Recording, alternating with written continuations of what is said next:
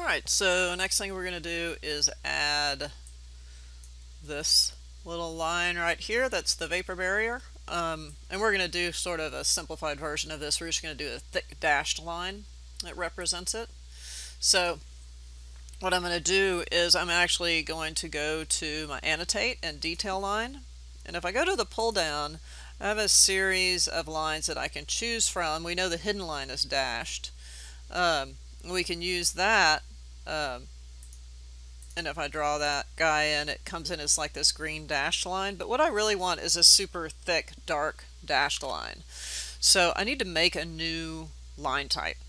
So I'm going to go to my Manage tab, and I'm going to go to my additional settings, and I'm going to go to Line Styles.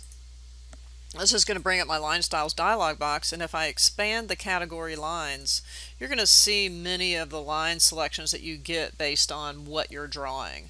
And so I'm going to make a new one. So if I come down to Modify Subcategories, I can go to New, and it brings up the new subcategory.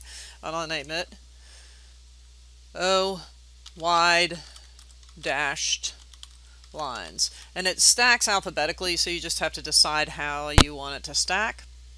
And it's a subcategory of lines. You can click OK, and it adds that. And you can come in and set this to a thicker line type. So I'll set it to 8, and we'll set the line pattern to a dash, how about 3/32, and click OK. So now when I go to my annotate detail line, modify place detail lines, if I go to the pull down, I'll get wide dashed lines as an option. I can come in and draw that line in. Now if I decide it's too thick or it's spaced weirdly, which it is too thick, I can then go into, again, to my Manage and my additional settings and my line styles. See if I can make this a little smaller. Nope. Well, we can see enough of it there. Expand my lines, scroll down, and I can adjust this, right? So I can say that is way too thick, so let's go back and try a 6, right? And apply, and you can see, that's better. If you wanted a different kind of dash, you could update the dash. I'm going to leave it like that, and so now I have that guy drawn in. Okay.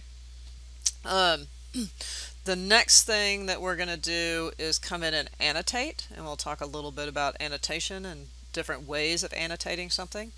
And you will need to come in and annotate your detail. All right.